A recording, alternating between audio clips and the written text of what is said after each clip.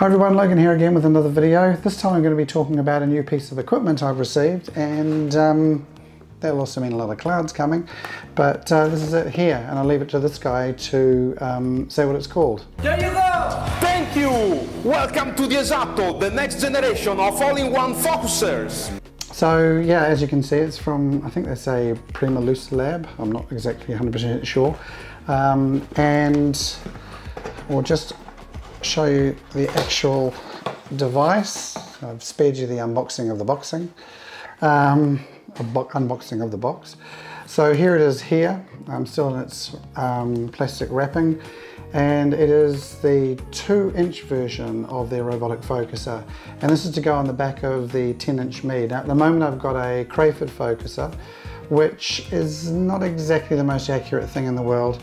It does require me to sort of tighten a little tension screw at the bottom for it to be able to move in and out, and that does shift after a while, and I do tend to find that after imaging for probably a few weeks, but I think we changed the temperature also, the tension on that screw changes and the whole thing gets a bit loose, and then sometimes the scope will be pointing up and the whole imaging train will just slide backwards, and you've got to get back in there and redo it again. And I wanted something that was a little more accurate.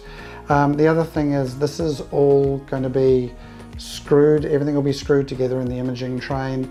With my current Crayford focuser, it requires me to sort of slot it inside and use a couple of those tension screws to hold it in place.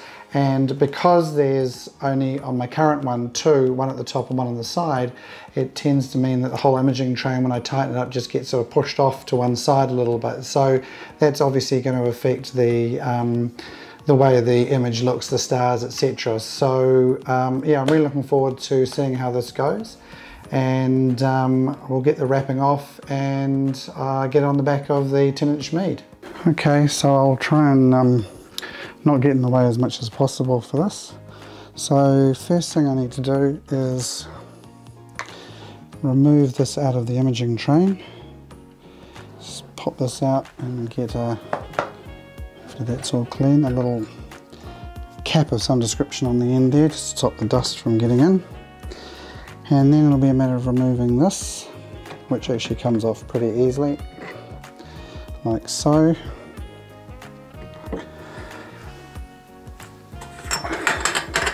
Remove this connection at the back.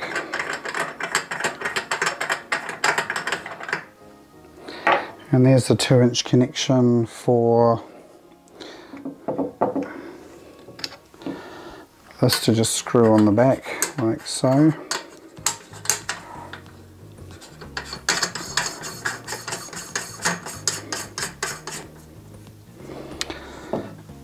And then the Esatto just pops on here.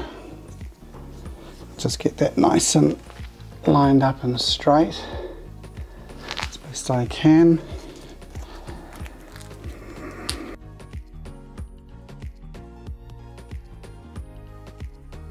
No, that all seems right. Okay, I'll just pop that back on again. Ah, there we go. That's more like it.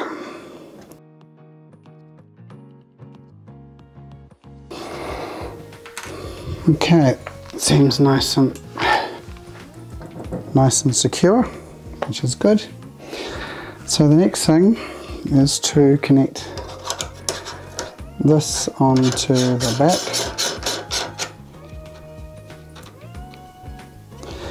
And then we're going to take the Optec and just carefully take this out and screw this onto here.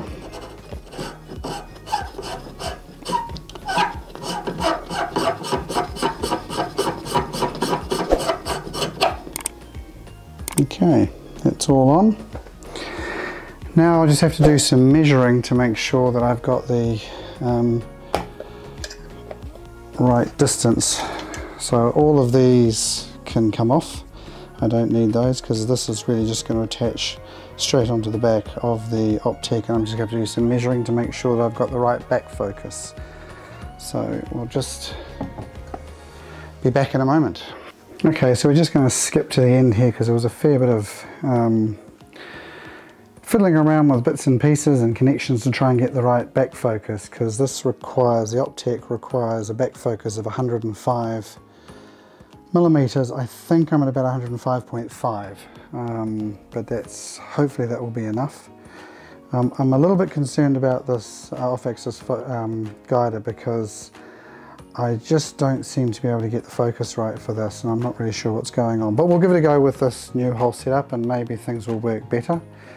But so we've got the Esatto here, the Optec focal reducer, or telecompressor they call it, and then there's just a tube here that's about 50 millimeters in length to try and use up some of the 105 millimeters of back focus, a couple of connections to try and use up a bit more space, and then the off-axis guider, the filter wheel, and the ASI 1600 mm Pro. And if I can get all this working with this off-axis guider, then I can get this fella off the top here. So next is to load in the software onto the laptop, which will now be controlling this, because I won't be able to use the ASI Air. So we'll go and have a look at doing that. Okay, so I've got the web page up of Prima-Luce Lab here, and first I go to user manuals up here, and just run down to the Esatto Robotic Focuser, click on that, and you'll get a manual like this, sort of a page book type look. Now it seems a little small initially, and I had it on a laptop when I was trying to do it, and it was quite hard to read, but if you just sort of click down here, it'll get more full screen and be much easier to follow. I actually got a PDF version here, which I thought we can go through and have a look at. So this is what it looks like. This is the draw tube. It has 15 millimeters of travel. I saw some concerns expressed on some forums as to whether that would be enough. Certainly it's plenty for me to use with my 10-inch Meade, so that hasn't been an issue. Underneath the bottom are the connections. So the USB-C port is down here. There is a connection here which works in conjunction with Prima-Luce Labs rotator.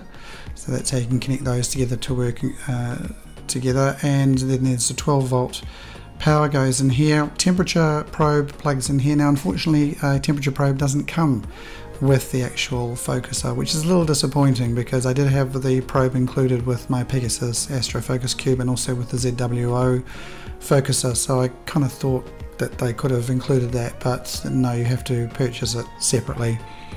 The Wi-Fi antenna is down here, reset button if you need to reset it, and status lights to tell you that it's got power, Wi-Fi, etc.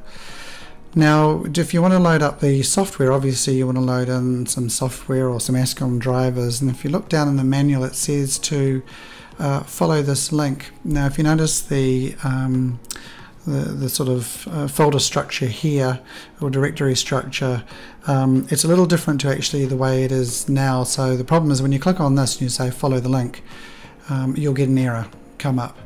So what you need to do is actually just go to the Prima-Luce Lab website and click on downloads, and you can see that the directory structure is slightly different, and I guess that's why the link in the manual doesn't work anymore. But just run down to here and you see download software package 3.0. It's got the user manual, the driver, ASCOM driver, etc., and you just click on that and it downloads over here as a zip file. Unzip it and install it, and it'll install everything that you need. Now I'm just going to go to the just disconnect that. If this is where this is the Prima-Luce Lab software that can run the focuser. And what you need to do is there are instructions to tell you how to find out what COM port it is connected to. Mine is connected to COM port 3, so you just select that and you hit connect, and it will connect to the focuser because it's hooked up at the moment and running. And it shows here the internal temperature is 29.6. It's summer here and it's a bit hot where it's sitting. The external temperature, no reading because I don't have the probe, and this is the voltage. And then you can, do changes manually here if you want to, but the main reason for having this is to, I think, initially set up the software, and then you would have the focuser being controlled by your favorite imaging software. And in my case it's Nina, but otherwise it could be SG Pro or whatever. Now, I think the best thing to do when you're setting up, particularly with an SCT where you've actually got your sort of focus knob for the SCT still present, is to make this draw tube travel out to about the mid position. Now, as you can see, it's only this far along here and it's at 54,000 steps. This is something you have to get your head around too, as the step size is hugely different to other focuses that you may have been using. So, for example, my Pegasus Astrofocus Cube, I've been using step size of around about 30 when I'm using it with the Skywatch or Esprit 120, and when I'm used it with the Meade 10-inch, it was more like 150 to 200 steps when doing autofocus. This situation, I mean, you can see I'm along here, this is 54,000, so I'm actually working in steps at the moment of around about 10 or 12,000. So that's something to get your head around and to realize that you've actually got to use thousands of step sizes in order to get a nice V or U curve.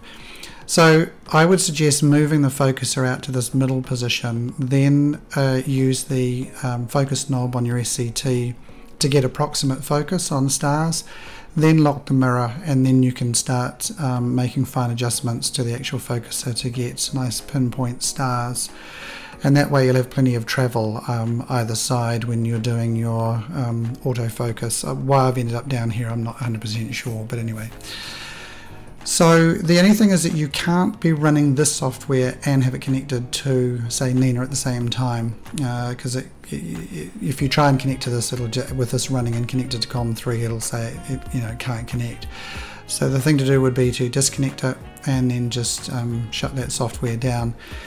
When it comes to hooking it up with Nina, again, you click on the cogs here and you want to select the COM port, same COM port that I was using in the Prima Luce Lab software, which is COM3.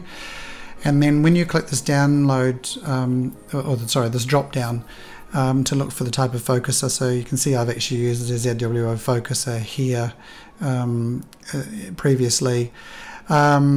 You should see the Esatto ASCOM driver version 1.3 appear, or whatever version is current at the time. Why I have a secondary one there, I don't know. Maybe I downloaded it twice, I'm not sure. But just click on that and then connect, and it says connected successfully. And again, it's telling me my position is 54,054.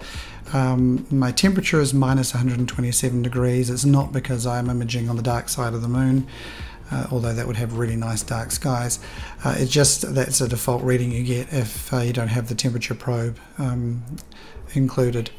And so you can make some adjustments here, some coarse and fine adjustments, but then the next thing you want to go into options, into your autofocus page, and this is where you're going to set up your step size. Now I've got a backlash in and out of 0 because my understanding is this doesn't have a backlash, so I don't have to worry about that. But I'm still getting the hang of this focuser. I have mucked around with different step sizes. I think I started off at about 5,000. I've done 8,000. I'm currently trialing 12,000. The most recent imaging session I had, I was getting a reasonable V curve, but I think I could do a little bit better. So I'm going to play around with this a little bit further. But I'll show you the image that I did at the end with this. To show you that it was, it was a pretty successful first run with the focuser and all the connections that I showed earlier on, along with the Optec telecompressor, which I haven't used before.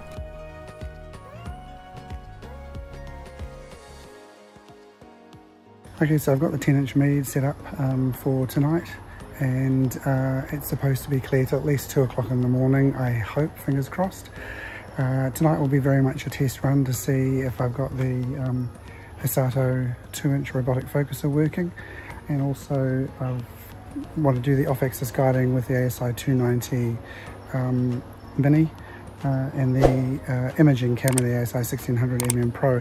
I don't know if I've got the distances right here so I can get this in focus with this, but we'll see how we get on.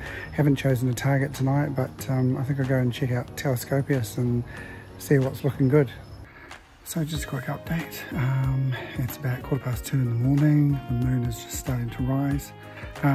Anyway, this has been behaving really well. I had a few teething issues at the beginning, and there's still a few more things to work out, but I've been able to guide from the OAG, so that's good. And the Esatto robotic focuser has been performing really well. It's not a bad V-curve. I think I've still got to work out a few kinks on how exactly to adjust the steps. I mean, I'm working on a step size of 7,000 steps at the moment, so it's quite a fine focuser. But I'm just going to run through as many of the filters as I can until sunrise. Probably going to have to stop imaging about 4:30 if the clouds stay away, which won't be too bad. So far, so good. Tonight's going well.